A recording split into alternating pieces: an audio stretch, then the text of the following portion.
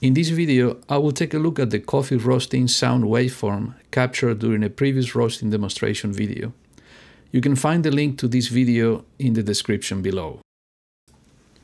To capture the roast sound, I used the USB microphone UMIC 1 from Mini DSP mounted on a small tripod near the coffee chamber.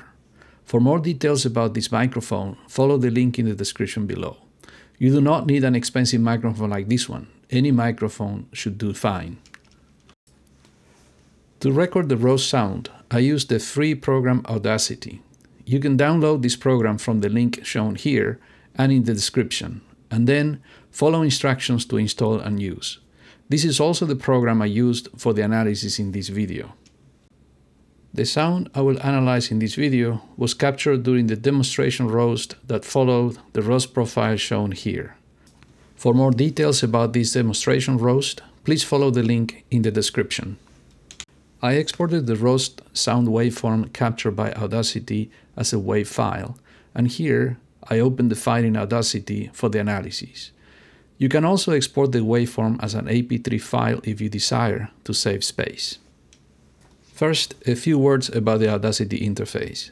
The top horizontal scale is time in seconds since the sound recording started.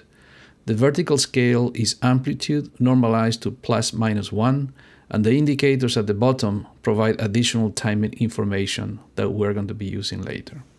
If we now look at the waveform, here is when the run button was pressed on the SR540 and the fan started running.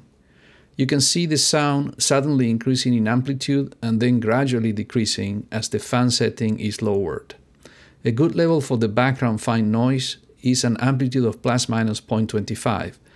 To accomplish this level, please adjust the microphone input level accordingly.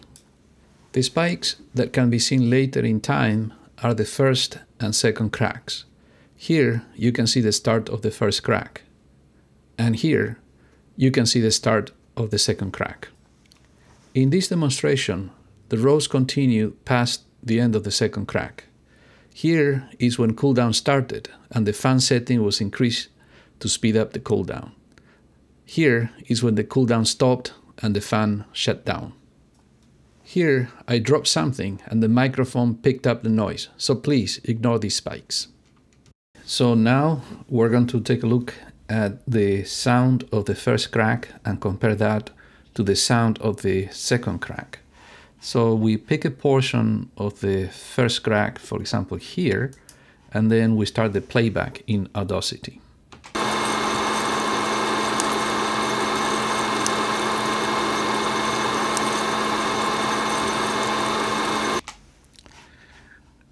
Okay, now we can pick a portion in the middle of the second crack, let's say here, and we start the playback.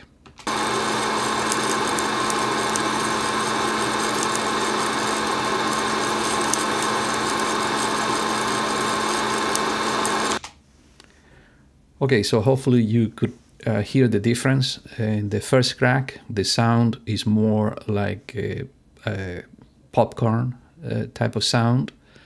And in the second crack, it's more like milk added to Rice Krispies or crashing paper. Okay, so we're now here at the waveform, and what we're going to do is to apply some noise reduction techniques to see if we can isolate the spikes a little bit better from the background.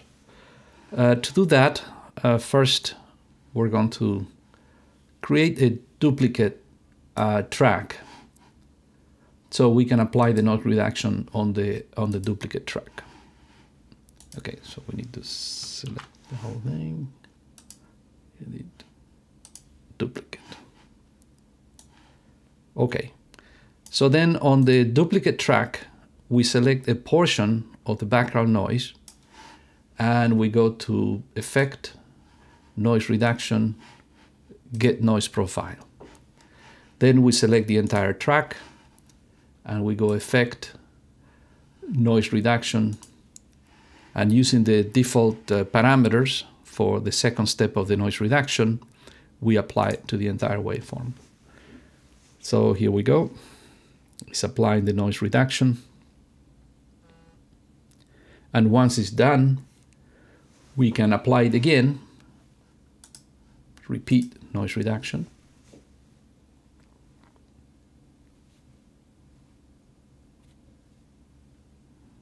Okay, much better.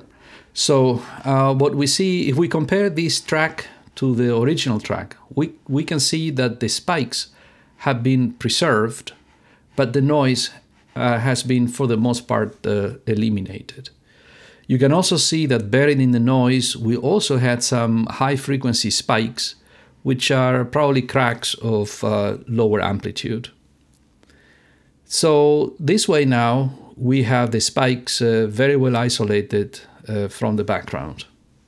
Now we're going to synchronize the timing of the duplicate track with the timing of the Artisan roasting software. To do that, we need to look at when the fan started here, which corresponds to the charge event in the Artisan program, and set that equal to time 0. So here we can see that it's about 1 minute. So that's fairly easy to do. So what we do is select this portion to zoom in, and so we can see that here more or less is when the fan started. So we can select everything prior to that, and we just hit delete. Okay, now we go back to the full view. And now we can see that in the duplicate track, everything has been shifted to the left, and time equals 0 here corresponds to the time equals 0 in the Artisan software.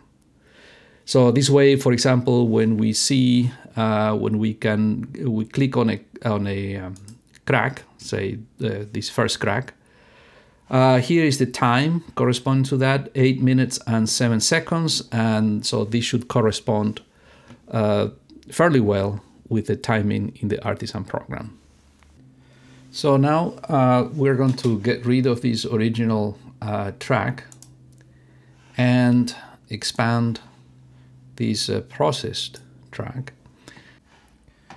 So here is the group associated with the first crack event, and over here is the group associated with the second crack event. We can see that second crack, there's a lot more cracks, much closer to each other. In comparison, the first crack events, the cracks are more sparse. There are fewer of them, and in this particular roast, the first crack went on for quite some time. Typically, first crack is a little bit shorter in the SR540, maybe less than 2 minutes in general.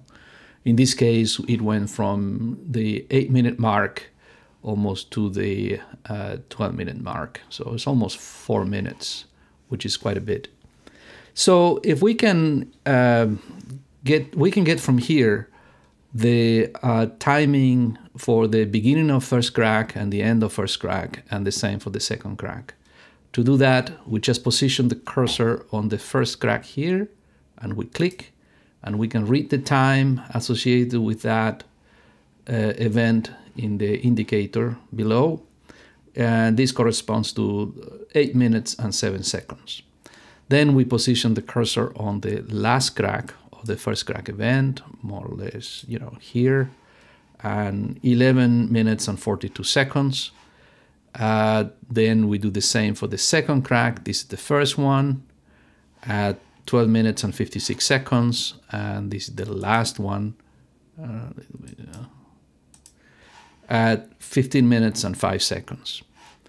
And here is when we start the cooldown. So the cooldown begins at 16 minutes and 5 seconds. So that's how you can determine the timing of the different events using the sound waveform. One of the difficulties associated with this sound analysis is to determine exactly when the first crack starts and the second crack starts and ends. You can see some of that difficulty here. So even though we said, okay, so this is the end of the first crack, you can see that there may be more cracks going on here. So why didn't we pick this one? What about that one? We also said, okay, this is the beginning of the second crack. So maybe second crack started here or here or here, why not? So let's zoom in here a little bit more and see what happens.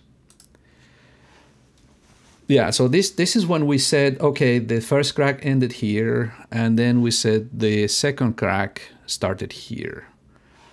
And so what's going on in between?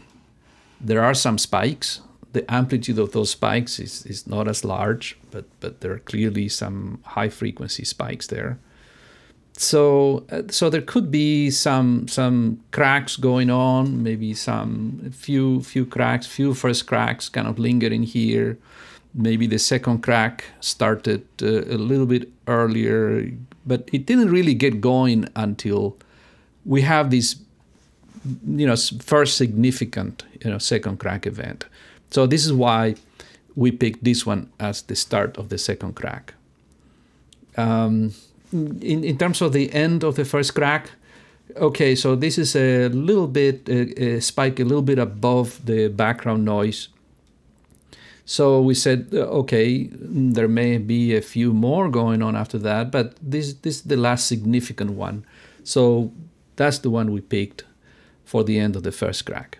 So it is a little bit of a subjective process, but hopefully with these tools you can determine the beginning and end of these events with more precision than you could when you're just listening during the roast. Okay, so once we get the timing of the first crack events and the second crack events from the waveform analysis, we can go back to Artisan and make corrections on the profile of the roast. So during the roast, remember, we can push the buttons to indicate the start of the first crack, the end of the first crack, and the same thing for the second crack. However, sometimes just by listening during the roast is not very easy to determine, especially when, for example, the first crack ends. So it's very helpful to be able to go back after the fact with the information obtained from the waveform analysis and then make the corrections. So I already made some corrections earlier. So the values that you see here for the events are very close to the ones we read. But, nevertheless, I'm going to show you the process so you can see how it can get updated. You go here to Roast Properties, and then go to the Events tab. And in this area here, you can enter the timing for different events. So for the first crack start, we had here 8:10. We read 8:07. So let's just change 8:10 to 8:07. The first crack end was at 8:42. Second crack start is at 12:56. And end 15:05. And then the drop or the start of the cooldown at 16:05. So once you made these corrections, you click OK, and everything will be automatically adjusted here with the new times. So now you can have a record here in the Artisan profile that is more accurate in terms of when the first crack event and the second crack events are happening. Also, Artisan shows the bin thermocouple temperature associated with the time of the event. For example, the start of the first crack at 8:07 corresponds to a temperature of 391 degrees Fahrenheit. I am also going to show a second example of applying this process to different beans roasted to full city plus just a few seconds after the second crack starts. The green beans are from Sweet Maria's, GCX 6675 Mexico Organic Chiapas Sierra Mariscal. These are good for espresso, so we roasted them just past the second crack. Here is the Artisan roasting profile. The timing of the events was already corrected from the sound analysis I will be showing later. Here is a picture of the roasted beans. Full City Plus, a medium dark roast, is a popular roast for espresso. Here is the raw sound waveform captured during the roast. In this example, the microphone I used to capture the sound was an all-analog computer microphone. This shows you that there is no need to have an expensive USB microphone. Here is the waveform process following the method I showed earlier. You can see the time of the events that were then transferred to the Artisan program as explained before. So you might be wondering, what is the point of following this process after the roast was done? I can see two possible benefits. One is that you can have a more accurate timing of important events on the roast you did, so you can be more confident of the roast level you achieved. For example, a city roast would be just after the end of the first crack, or just over 432 degrees Fahrenheit in this case. The second benefit is that if you plan to do more roast batches using the same beans and a similar profile, you can use this information to better plan your roast. For example, if I want to stop at Full City just before the second crack starts, then I know now that for these beans, I should plan to start the cool down at around 445 degrees Fahrenheit in my setup. This assumes, of course, that the timing of the events will be repeatable for the same beans and a similar profile, which I found to be generally the case so far within a few degrees. I plan to roast a variety of green beans, so I will have better statistics in the future that I can post if there is interest. In the following section, we're going to look at the detailed structure of the first and the second spikes. This section is not very practical and it could get a little technical, so if you are not curious or interested in this topic, you can stop the video here. Now we're going to compare the detail of the first crack, and then we're going to show the detail of a second crack. So we're just going to pick a first crack, maybe a full amplitude first crack, perhaps here. And so we're going to expand that. And here you can see that this is a full amplitude first crack. So we can keep zooming in on that one, so we can progressively see more and more detail. And perhaps we can stop here, and you can see that this first crack has a very sharp rise and very high frequency oscillations. In fact, we could do a spectrum analysis, and if we can select a portion here before the first crack, we can see that the spectrum is dominated by low frequencies. So here you have about 1 kilohertz is the peak, and then very few components in the high frequency. Now we could plot the same for the spike area here, and the situation is different. We need to select a little bit more data.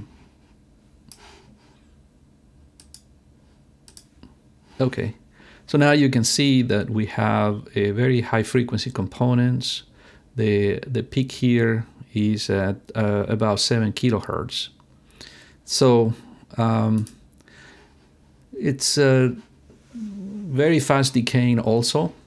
If you look at the time of the selection here, you can see the time of the selection in milliseconds shown in this area, 6 milliseconds. So in 6 milliseconds or so, the entire spike has decayed and is back to more or less the background noise.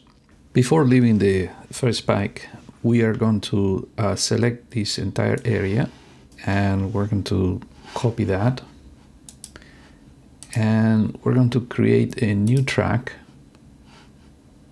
a new mono track, and at the very beginning of that track, we're going to paste this waveform. You can't see it, but it's here. There it is. So back to the waveform. We're going to analyze a second crack, a full amplitude second crack.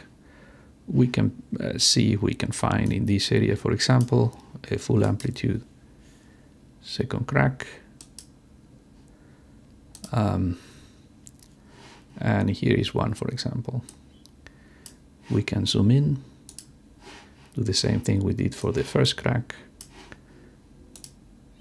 And we are in a similar situation where we see a very fast rising sound waveform, very high frequency. Again, we can do the spectrum before. We expect something similar. And here it is with peaks around 800, 1500 hertz, and very little in the high frequencies. And then for the crack itself, we see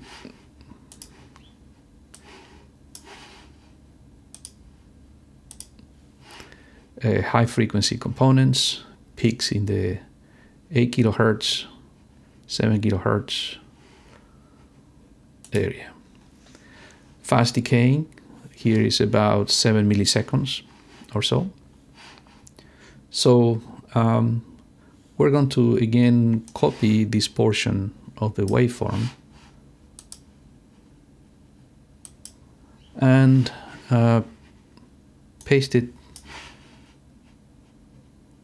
here next to the first crack detail. Let me keep zooming in.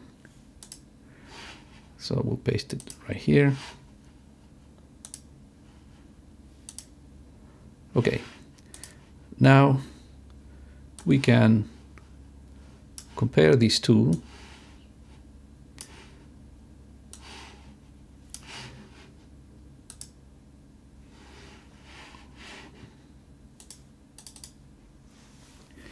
And we can see that they look fairly similar. So this is the detail of a first crack, full amplitude first crack, and this is the detail of a full amplitude second crack.